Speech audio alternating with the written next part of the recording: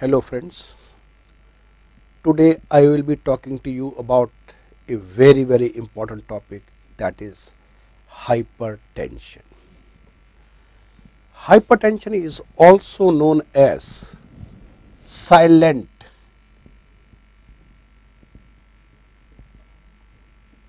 killer disease.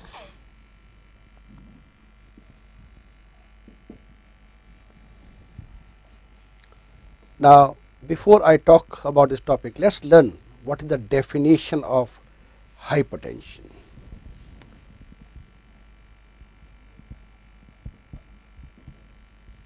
For that, we see systole,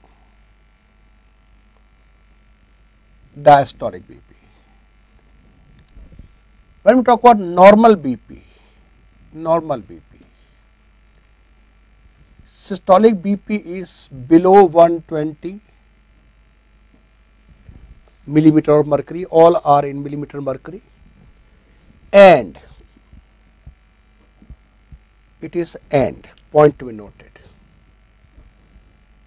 Diastolic BP is below 80 millimeter of mercury. Then we have prehypertension.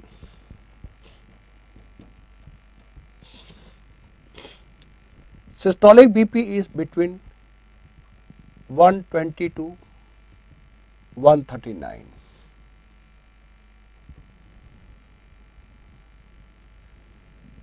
And or, point to be noted here, it is and or. Diastolic BP is 80 to 89 millimeter of mercury. Then we have stage 1. It is stage 1, 140 to 159 and or 90 to 99.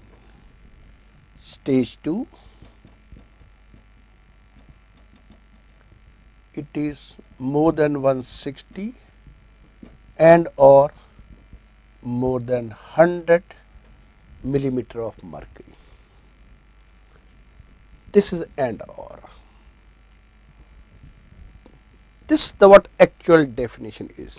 But in broader term, when they talk about hypertension, they say that systolic BP more than 140 and diastolic more than 90 is hypertension.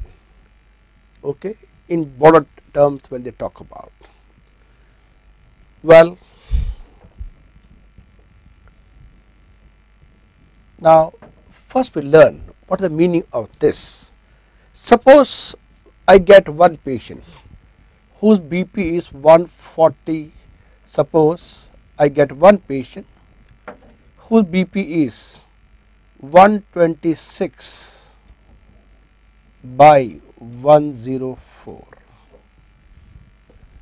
Now 126 come in the category of prehypertension, 104 come in the category of stage 2.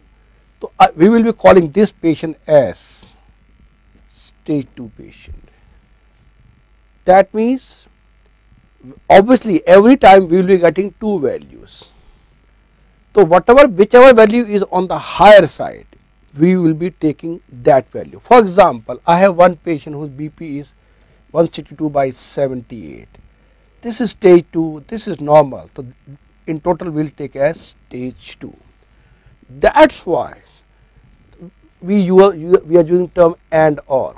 And to have a normal BP below 120 and below 80, and hypertension, as I discussed, was they usually talk when BP is above 140 and above 90 is the hypertension.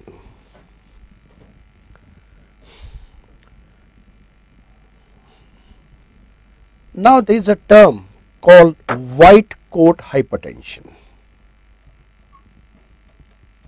White coat hypertension.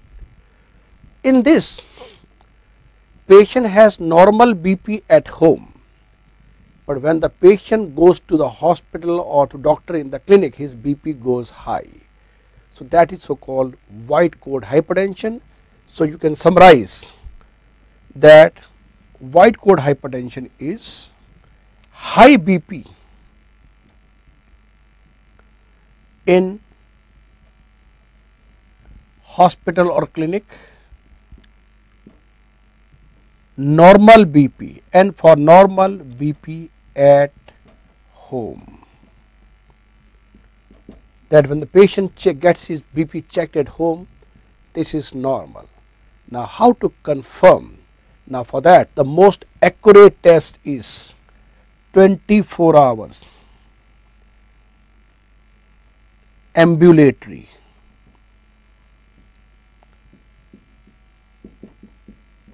BP checking. 24-hour ambulatory BP checking is the most accurate test to confirm this entity. Now we have one more thing, so called pseudo hypertension.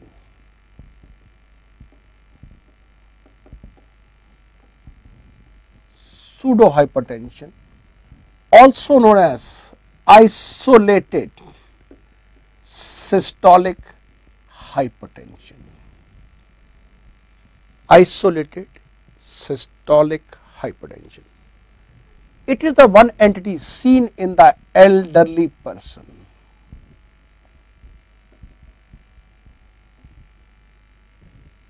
Only systolic BP is high, systolic BP is above 140 millimeter of mercury, but diastolic is normal. Diastolic BP is normal, right? So it means diastolic BP will be below 80.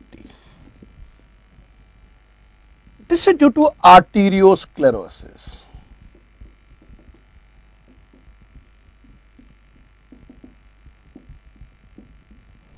This arterio, and I hope you all know in the pathology, in arteriosclerosis, tunica media is involved and it may be calcified, the artery become rigid and that reduces distensibility of the artery. Okay. This is regarding pseudo hypertension. Now hypertension can be both systolic or diastolic BP, both may be high, but at times only systolic BP is high. Now, what are the causes of systolic hypertension? Like what we saw, the causes of systolic hypertension. Systolic hypertension. That means only systolic BP will be high, diastolic will be normal. First, we already have seen in ISH, isolated systolic hypertension. It is also seen in aortic regurgitation, also seen in severe anemia, also seen in hyperthyroid.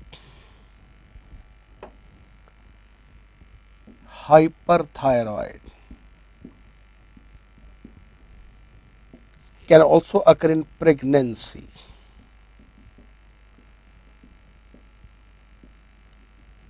So they are the few causes of only systolic hypertension. Now we have one more entity that we should know before we really come to the hypertension. Ankle brachial index, that is in short we write as ABI.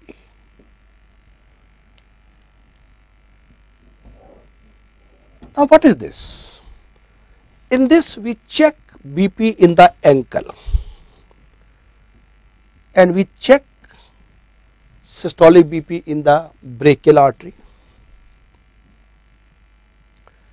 And if this value is less than 0.9, that indicate peripheral vascular disease, and if this value is below 0.3, it indicates severe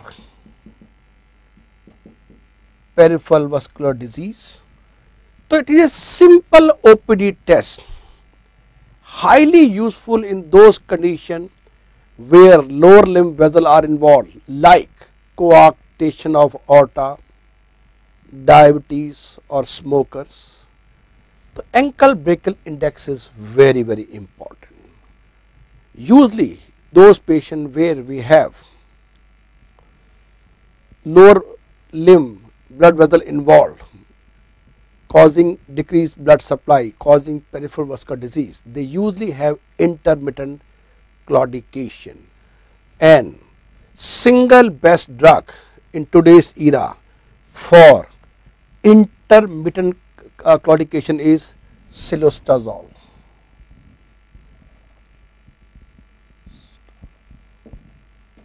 Zol is the single best drug for intermittent claudication.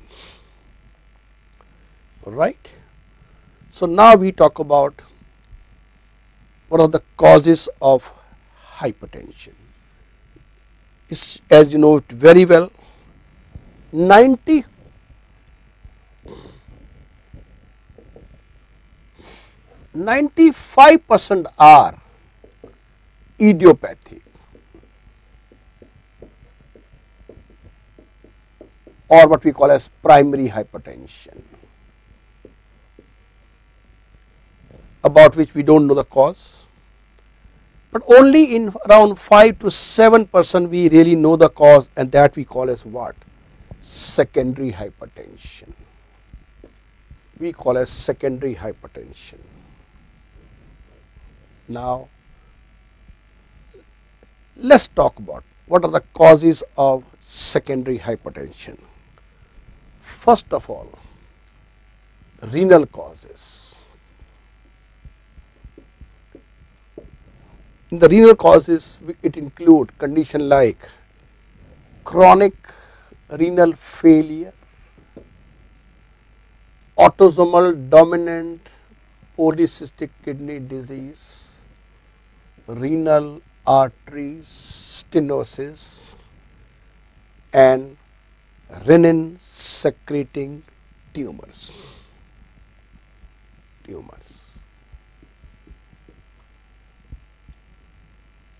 Then we talk about certain endocrine condition.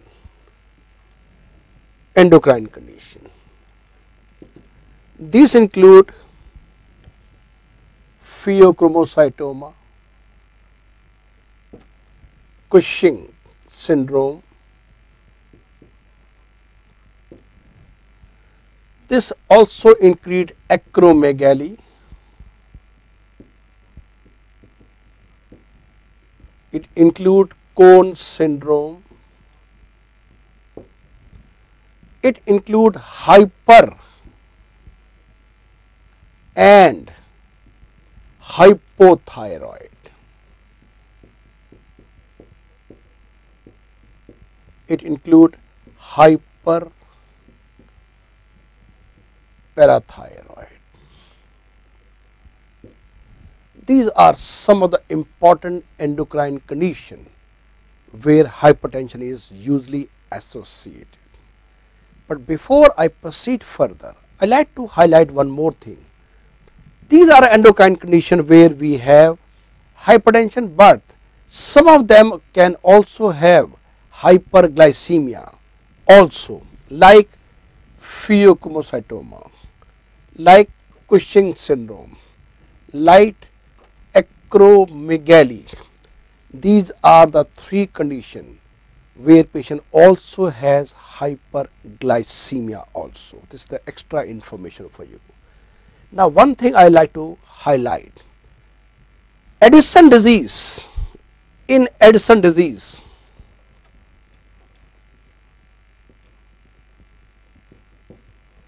hypertension is never a feature. This is a very important point in endocrine that you got to remember. Okay. Now, certain drugs which can lead to hypertension, corticosteroids, long term use of non-steroidal anti-inflammatory drugs,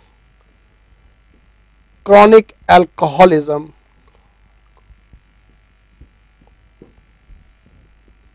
oral contraceptive, MAO-B inhibitors, amphetamine,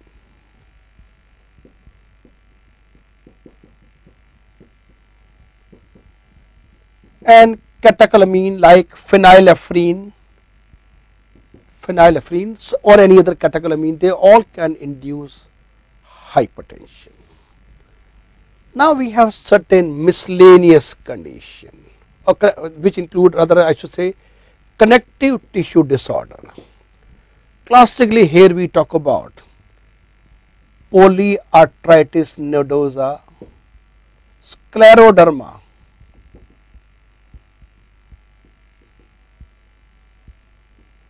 Takayasu disease.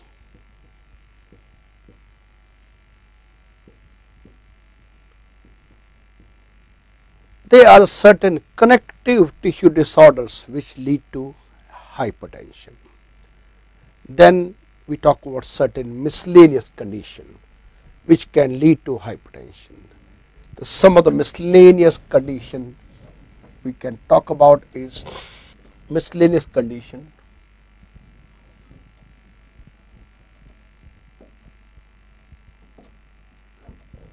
This include coarctation of aorta,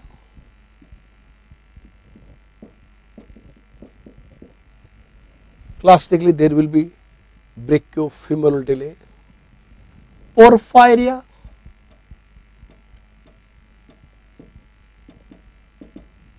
Guillain-Barré syndrome, GBS, pregnancy,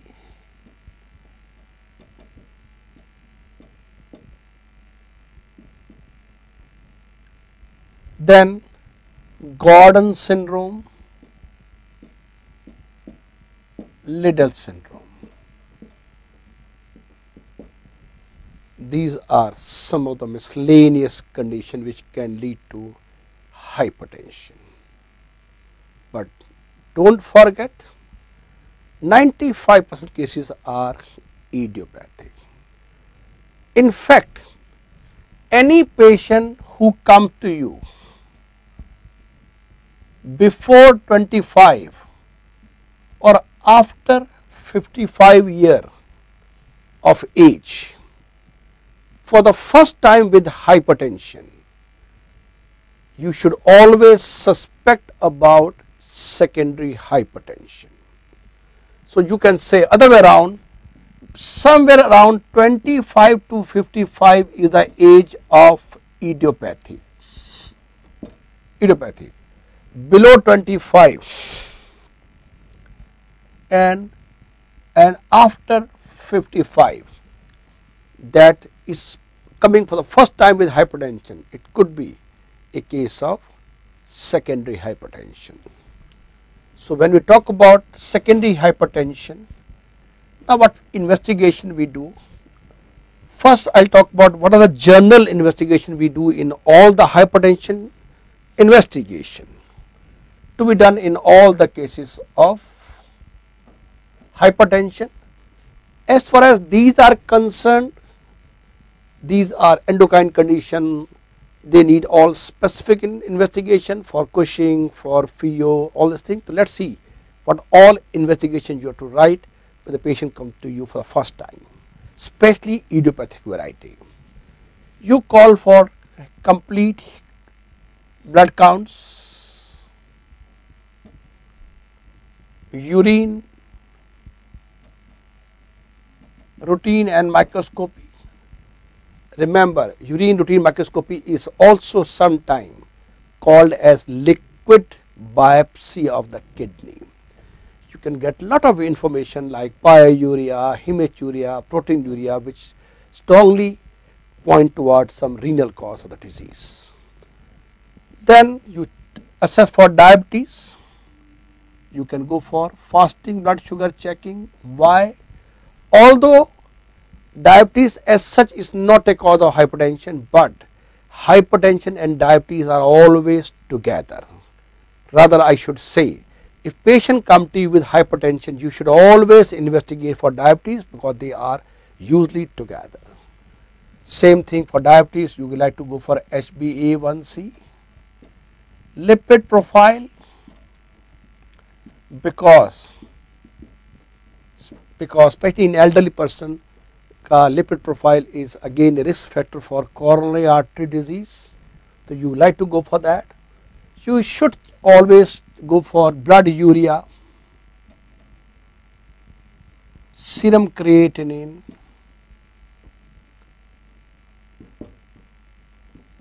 serum electrolyte, that is sodium and potassium, calcium. This should be done. Go for USG ultrasound of the kidney, especially to look for the kidney size, chest X-ray, ECG. These are the baseline investigation you should do in all the cases. Now, depending on the requirement, you can add on echo also. Then you have to look for the any other thing which indicate toward a secondary, like Cushing, acromegaly. I told you all these how to investigate. We'll be talking when we talk about individual disease. You can see that video. As of now, I'm just talking about that we have to investigate secondary if you are suspecting, right? So this how we have to go for the investigation of a case of secondary hypertension.